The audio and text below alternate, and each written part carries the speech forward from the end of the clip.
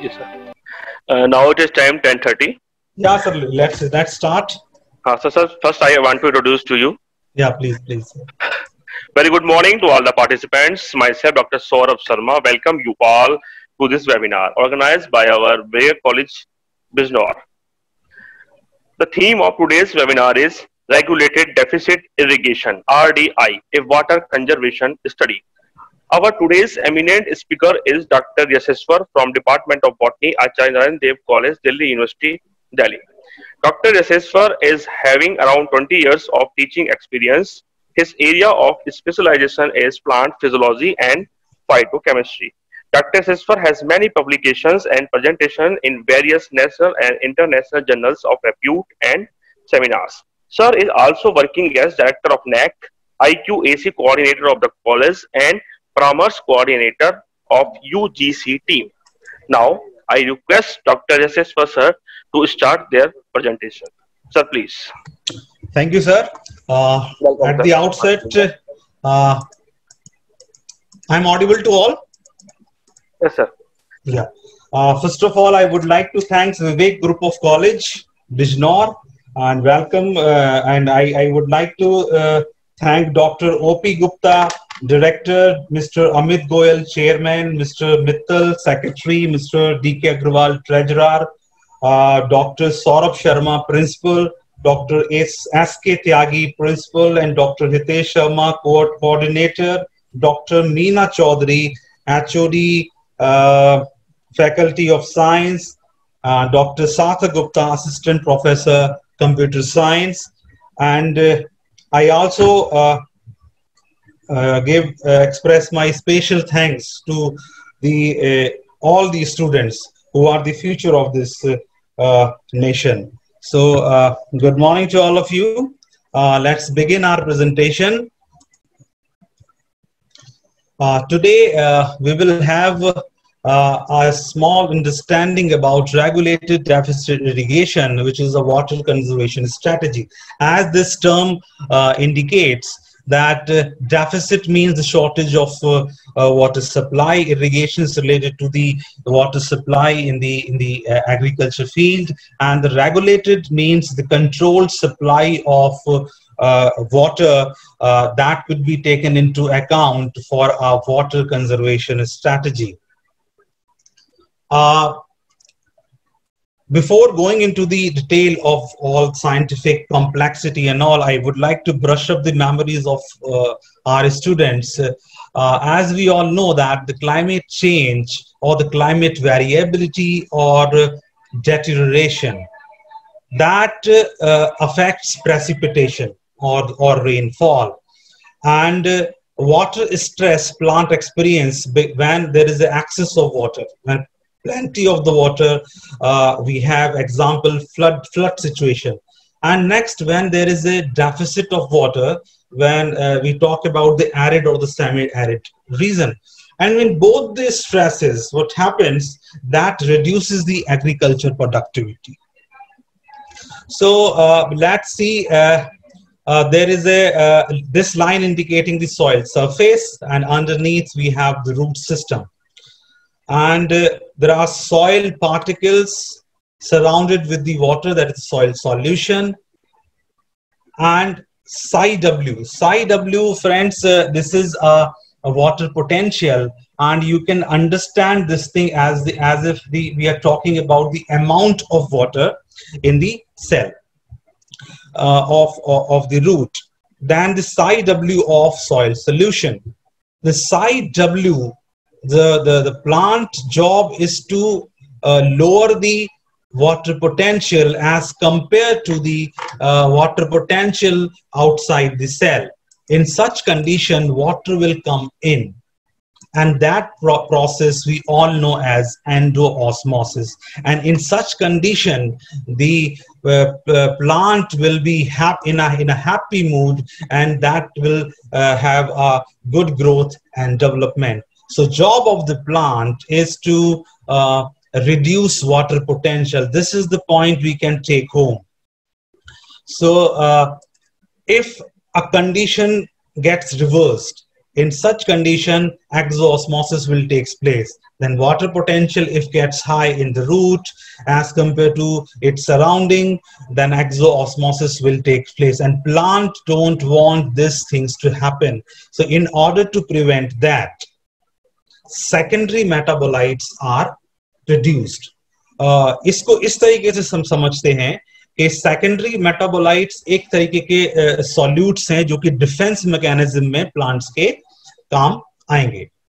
So you take, because these secondary metabolites, when they are in an excess amount in the plant cells, they will keep the water potential down as compared to the soil solution.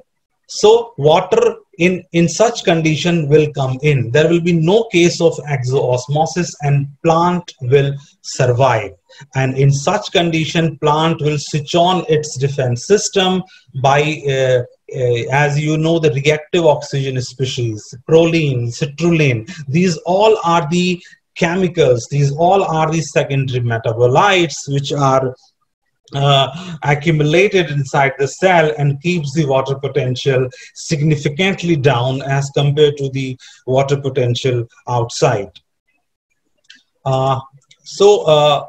If plant is under stress, the mood is not good, and plant keeps its machinery busy in accumulating these secondary metabolites so that can defend its system better. So if we see these are the parameters, these are the changes taking place outside the plant, and when we do the research and at different level we can do the changes at morphological level. Then what about the interior of the plant when it gets affected due to water deficit stress? Or the physiology of that plant. We talk about here the photosynthetic rate, stomatal conductance, how carbon are sequestered, how secondary metabolites are being produced, and what pathway they are taking. And then there are some biochemical changes, as we have discussed earlier, like reactive oxygen species. They are quenched by the reactive oxygen species enzyme. And again, then the last part is the molecular level. You need to study that. So these are the scientific way of conducting the experiment when we are subjecting a plant of this sort of treatment.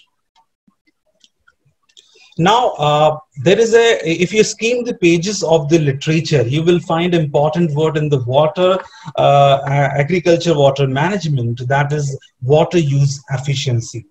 So then this efficiency means plant yield per application of water molecule. So that will be the water use efficiency. And nowadays a different term is used, that is the water productivity. And do not confuse with this word as the production of water, because no scientist can produce a single drop of water. It is in terms of the plant yield per unit of water applied to the soil. So before we proceed to the slides, suppose we are studying a plant in which three phases, the P1, P2 and the P3 phases, and this P1 is the initial phase of the plant, P2 when the 50% the plant has emerged the buds, and third stage when plants have 50% produce the flowers. So I'm taking here is the 100 units of water. If we are applying adequate supply of water throughout the different phases P1, P2, P3, and suppose 20 flowers are being produced. And in next set of experiment, if we are reducing the 100 units by 50%, and that is 500 units of the water, that is the sustained deficit irrigation. We are applying a deficit irrigation, and that is reducing the productivity of the plant 10 to 12 flowers. And third possibility is the regulated deficit irrigation. We are doing here the deficit irrigation, but at a particular stage. We need to find out which developmental phase is important for the plant, and that stage we will supply the water in adequate amount, and rest of the stage we will keep them in the deficit stage. And by doing that, we can save or conserve plenty amount of water. And suppose the productivity comes 18 to 20 flowers, that is similar to the application of the adequate supply of water. So that way we can conserve the water. And this is all about the concept of regulated deficit irrigation. And you must have heard about the drip irrigation and the partial root drying system. Drip irrigation, the plant will receive the amount of the water drop by drop. With the same concept of the Swaminathan, there's more crops we need to produce per drop of water.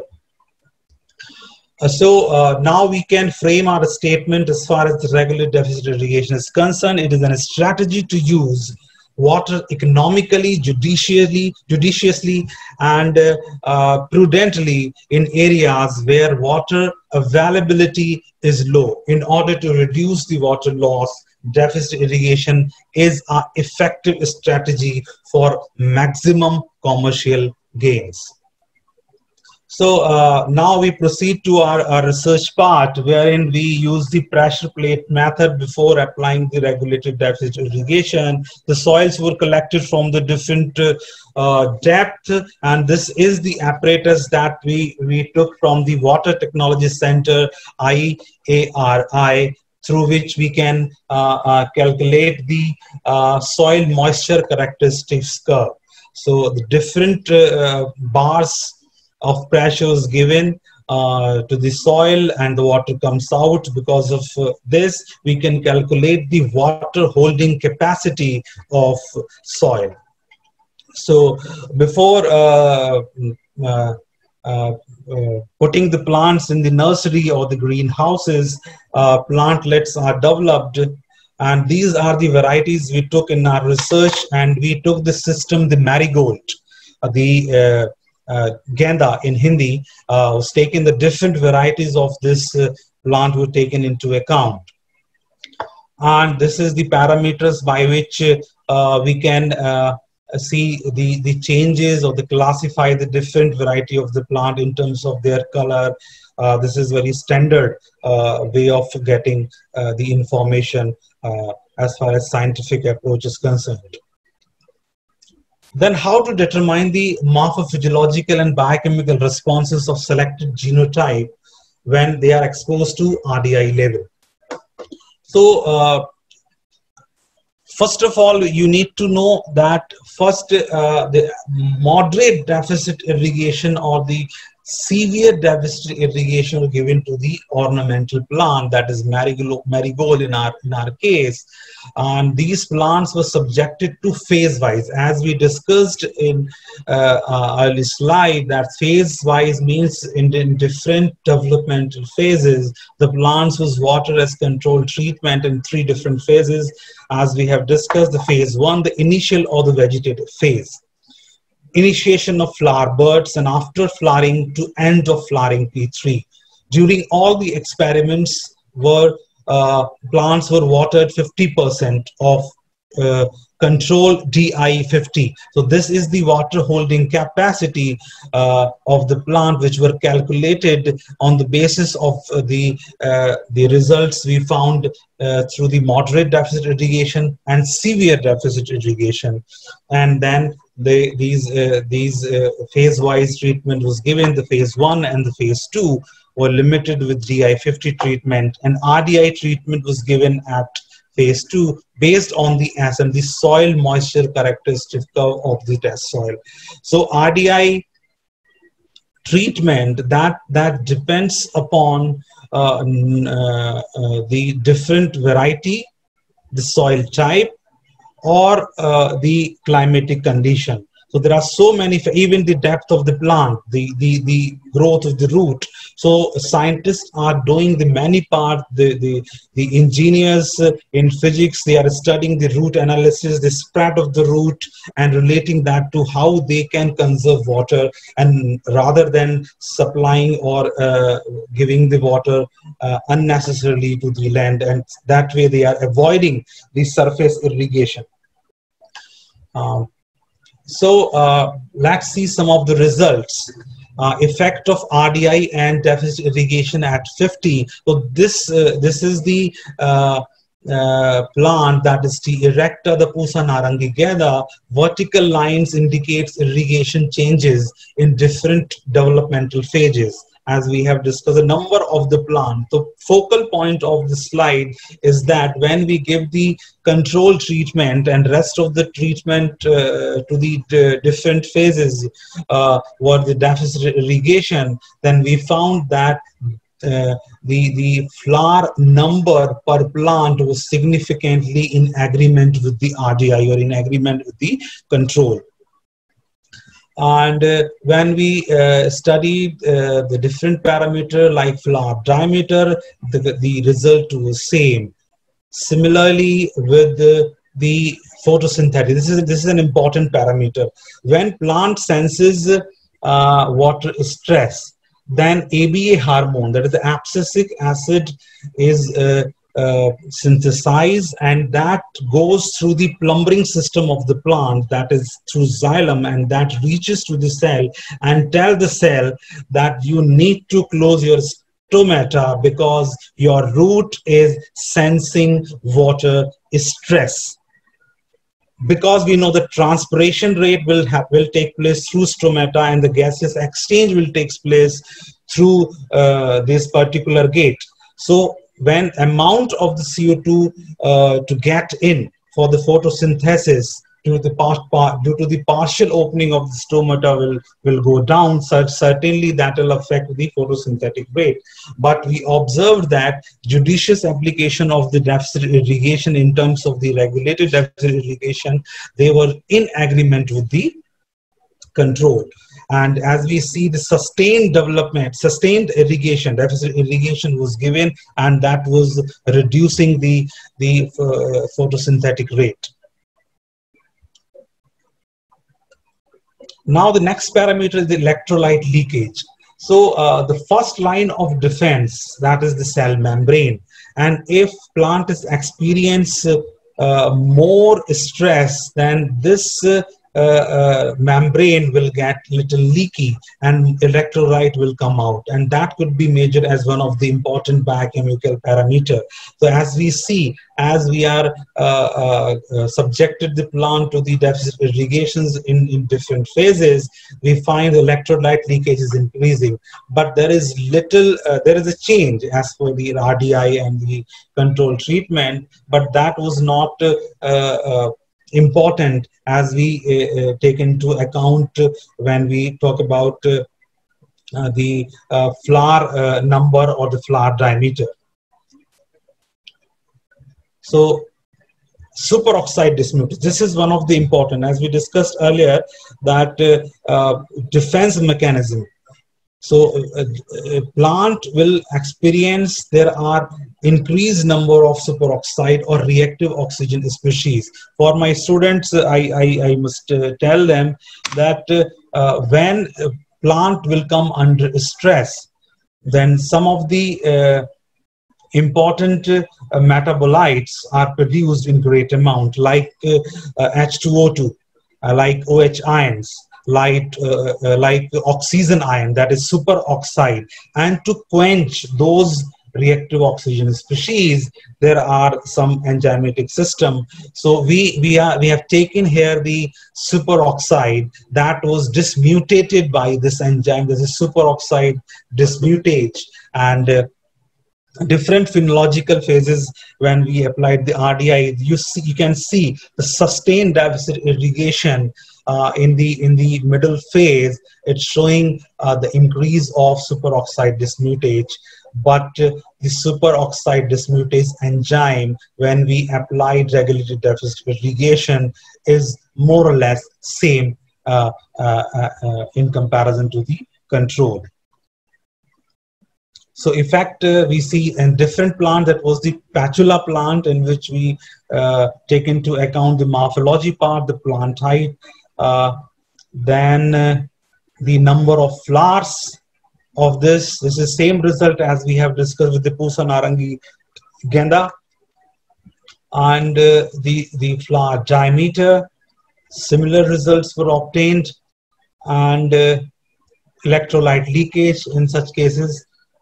Also, these sustained deficit irrigation is increasing the electrolyte leakage and leads to cell death.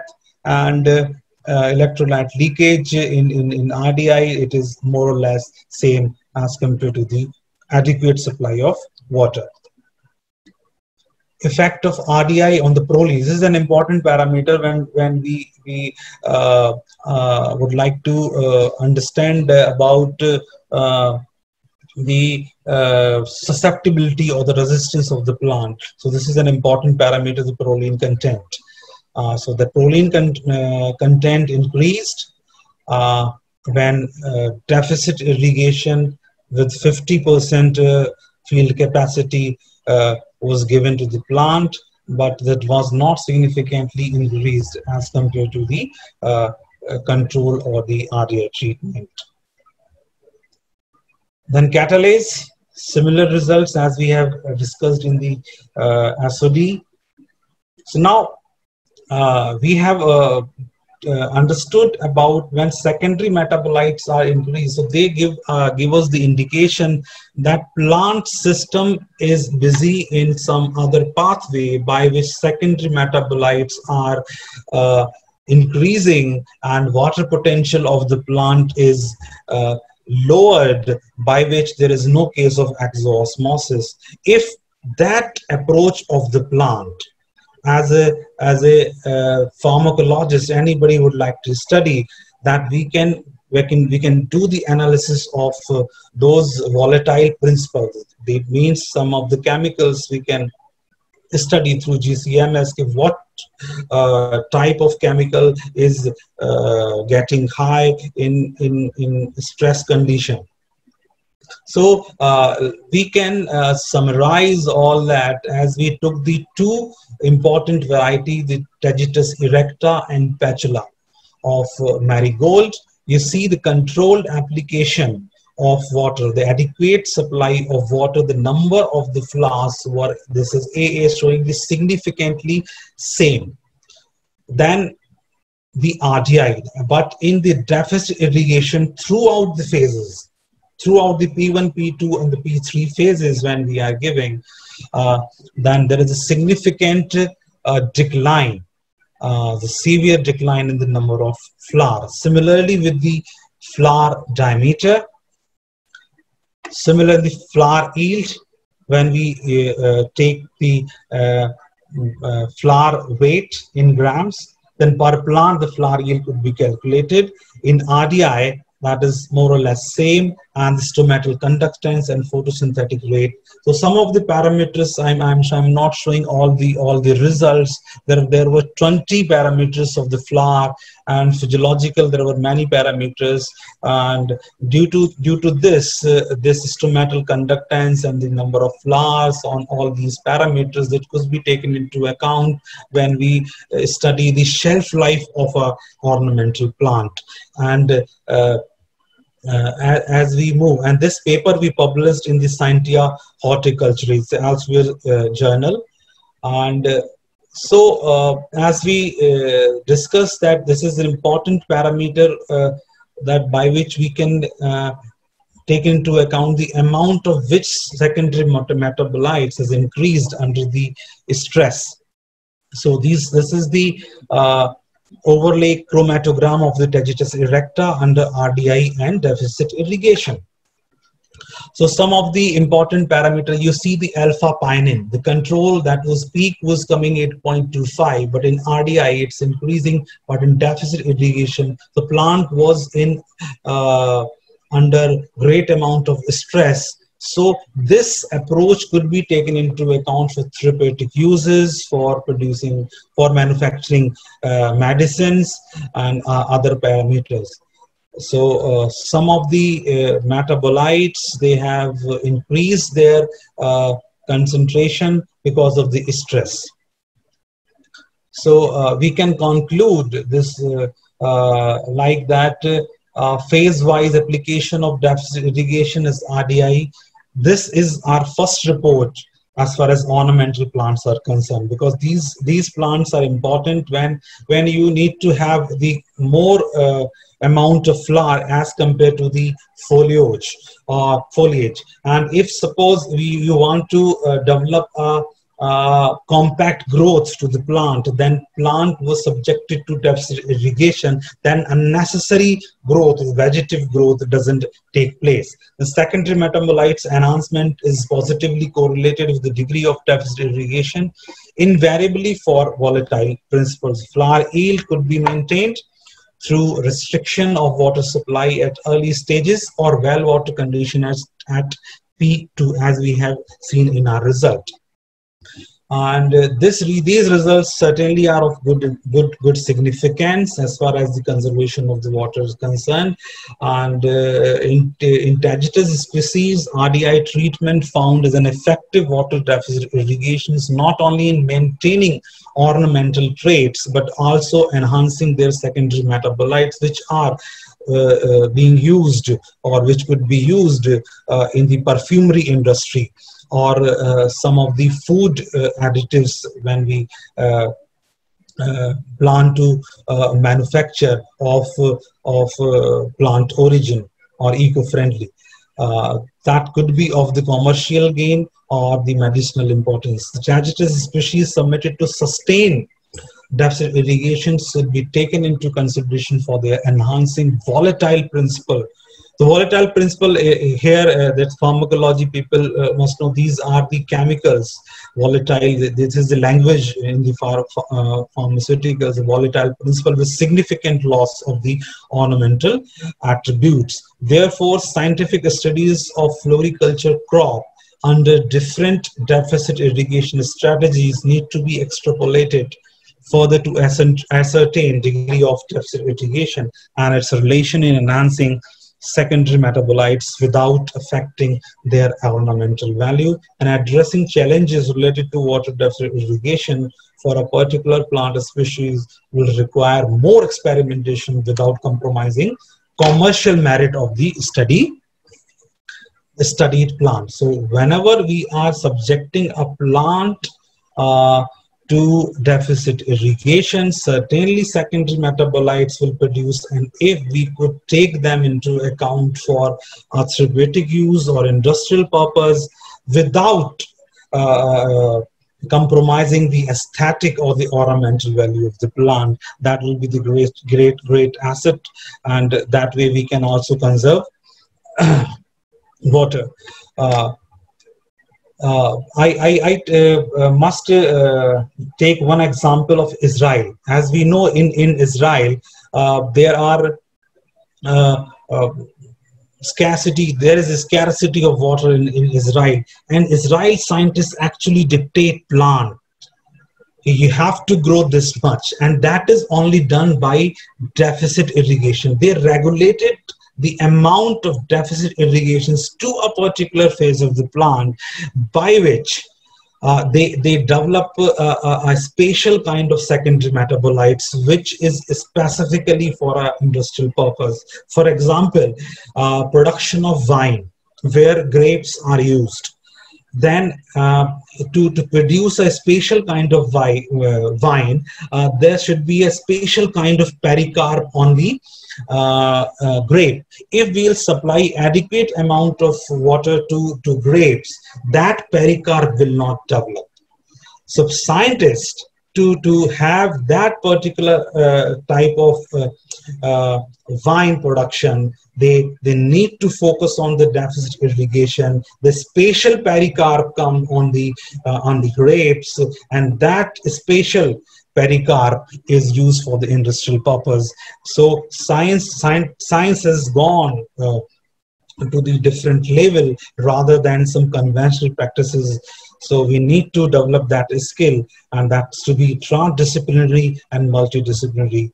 So far, I have done with this presentation, and one important slide which I also make, so that that will focus and that will take our students that how we should study uh, in a in a uh, uh, in a different way, so that we can uh, take all these research to the grassroots level, to the micro level, for the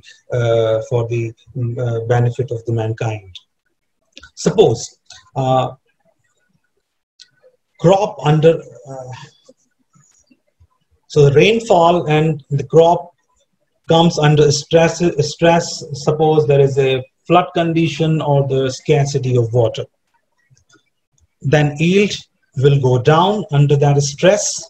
Then cost prices will be higher than the market price. So farmer को जो लागत मूल्य है वो उसको market price से नहीं मिल पा रहा है. Then farmers' income will go down. The revenue of the government from agriculture sector will go down. Then the farmers under stress and the incidence of the farmer suicide will increase, and the crime rate, that here we are taking into account the social aspect. So then the migration will start from village to urban areas. Then budgetary deficit will increase. Then policymakers will announce insurance of crops and MSP, minimum support price, and subsidies will be announced for the farmers. And the export of our country will go down, and the import will increase. The more pressure on our economy.